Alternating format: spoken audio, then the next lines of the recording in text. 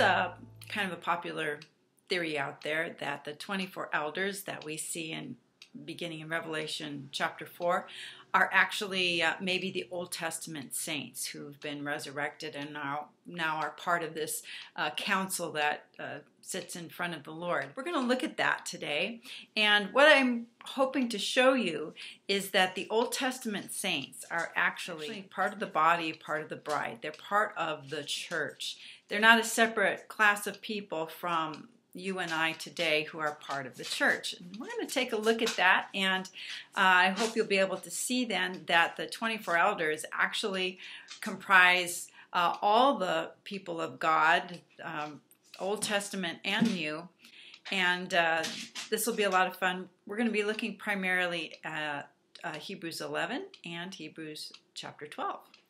A lot of you may know Hebrews chapter 11. It's sort of called the Faith Hall of Fame, and it lists a number of Old Testament people who are noted for having faith in God, and particularly for actions that they did, like being willing to sacrifice your son. And they're held up as examples for us of people who had faith. They didn't receive the promises yet because they're waiting for a future fulfillment of the promises that God has for them. Now, faith is the assurance of things hoped for. It's the conviction of things not seen. For by it the men of old received divine approval. By faith we understand that the world was created by the word of God, so that what is seen was made out of things which do not appear.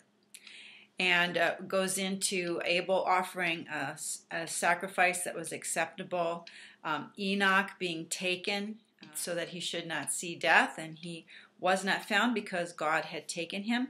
And it's a very interesting passage, and it was attested to him before he was taken that he pleased God. And then it goes right into this verse, and without faith it is impossible to please him. So faith is a necessary requirement to please God. And what is faith? Faith is believing in things that you don't see.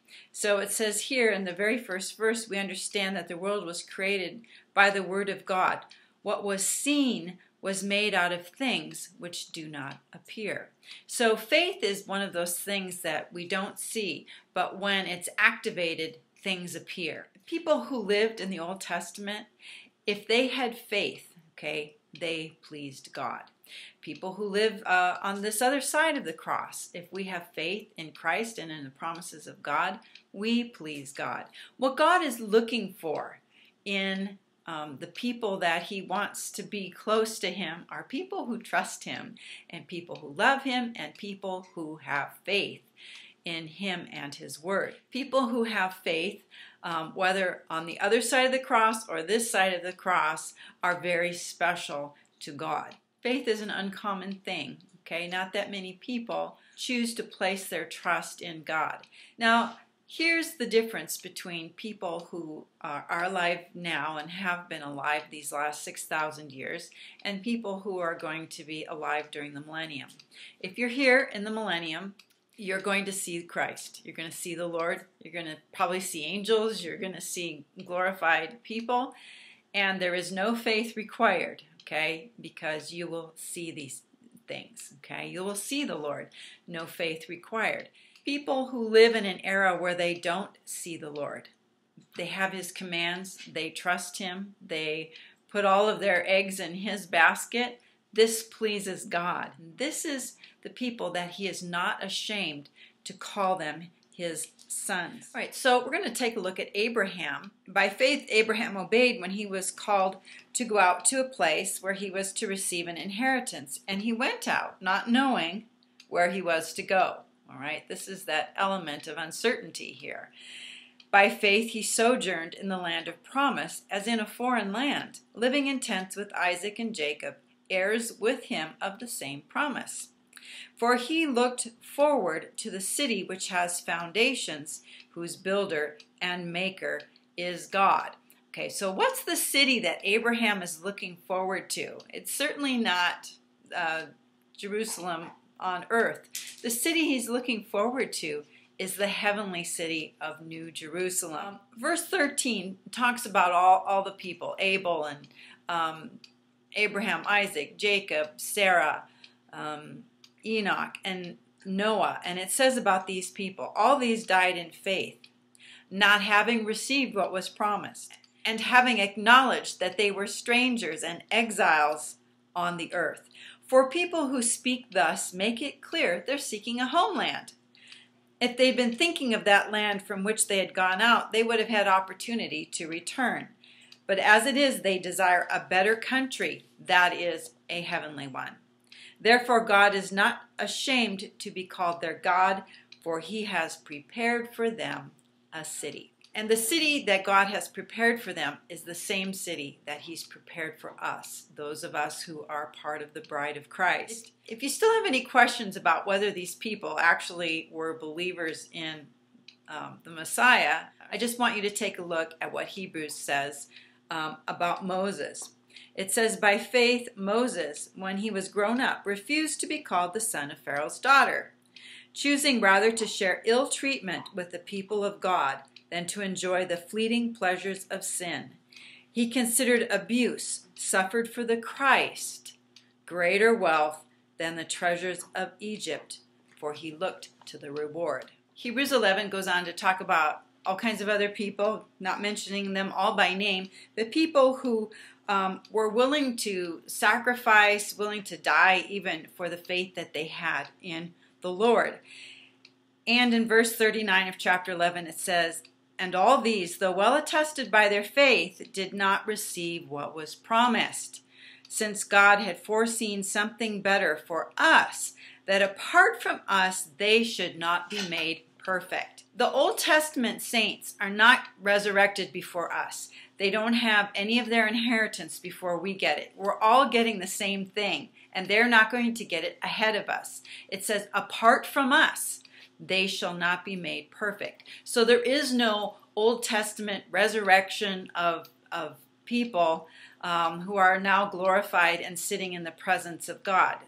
That isn't how this works. Hebrews tells us that since we are surrounded by this great cloud of people who are witnesses to the faithfulness of God, that we're supposed to lay aside every weight and every sin that clings so closely and run with perseverance the race that's set before us. And that's one of the things that's really necessary if you are part of the family of faith, is this, number one, believing in things you cannot see based on the promises of God. And the second thing is persevering in these things and not growing weary or becoming faint-hearted. It's perseverance until the end.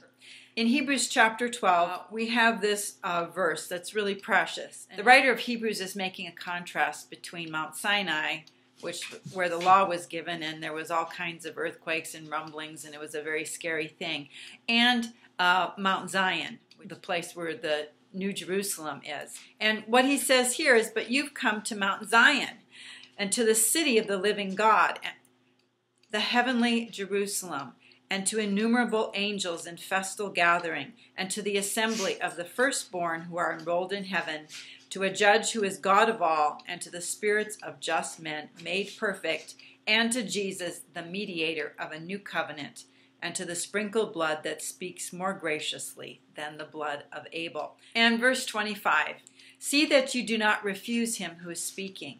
For if they did not escape when they refused him who warned them on earth, much less shall we escape if we reject him who warns from heaven. His voice then shook the earth, but now he has promised, yet once more I will shake not only the earth, but also the heaven. This phrase, yet once more, indicates the removal of what is shaken, as of what has been made, in order that what cannot be shaken may remain. Therefore, let us be grateful for receiving a kingdom that cannot be shaken, and let us thus offer to God acceptable worship with reverence and awe, for our God is a consuming fire. All right, so this is the exhortation that there is coming a time when the heavens and the earth will be shaken and everything that is not of God is going to be destroyed. And I believe this refers to the destruction of the old heaven and the old earth and the creation of a new heaven and the new earth along with the new Jerusalem. If we go to Revelation 21, we read about New Jerusalem coming down from heaven. Verse 10 says, "And in the Spirit he carried me away to a great high mountain and showed me the holy city Jerusalem, coming down out of heaven from God, having the glory of God, its radiance like a most rare jewel, like jasper, clear as crystal. And it had a great high wall, with 12 gates, and at the gates 12 angels, and on the gates the names of the 12 tribes of the sons of Israel were inscribed, on the 3 east gates, on the north 3 gates, the south 3 gates, and on the west 3 gates. And the walls of the city had 12 foundations, and on them the 12 names of the 12 apostles of the Lamb." So here we have New Jerusalem, and it's made of Old Testament people and New Testament people. The foundation is the 12 apostles, have their names on that, and the 12 tribes of Israel have a name over each door that goes into the city. And what this, I believe, is telling us is that it's Old Testament believers as well as New Testament believers who are part of the bride, the body, the city of God, the New Jerusalem. And all of us will be either raptured or resurrected at the man-child rapture. The Bible portrays this baby, now a mature man, represented by the 24 elders seated on thrones in the throne room of heaven. I also believe that it is these 24 elders, these who represent the church, the body, that will be judging people in Revelation chapter 20, verse 4, where it says, "And then I saw thrones, and seated on them were those to whom judgment was committed." And this is after the tribulation, just as the millennium is beginning. We have these thrones that are placed. The only other people that we know of who are sitting on thrones in the book of Revelation are the 24 elders. They're seated on thrones. And Paul tells us in 1 Corinthians 6, verses 2 and 3, he says, "Do you not know that the saints will judge the world? And if the world is to be judged by you, are you incompetent to try trivial cases? Do you not know that we are to judge angels? How much more matters pertaining to this life?" And of course, Paul was rebuking these people for having lawsuits with each other. What he's telling us is that the church is going to be judging the people who come out of the tribulation. We're also going to be judging angels. That is the role of the church. We're kings and priests, and one of those things that we do is exercise the judgment, the righteous judgment that's assigned to us by Christ. If it was Christ doing the judging, it would be a throne. Okay, there was a throne, but as it is, there are thrones. So we'll be doing it with the likes of Moses and Abraham and Isaac and David and Daniel, Rahab, Esther, Ruth, wonderful people. We're all part of the same body. We all have the promises of God. If you walk in faith, these things are yours. All right, the promises of God are yes and amen. So I hope this has encouraged you. I hope you'll give me a thumbs up and share this video with someone you think might appreciate its contents. Leave a comment or a question. And until the next video, I pray you'll have a very, very blessed day.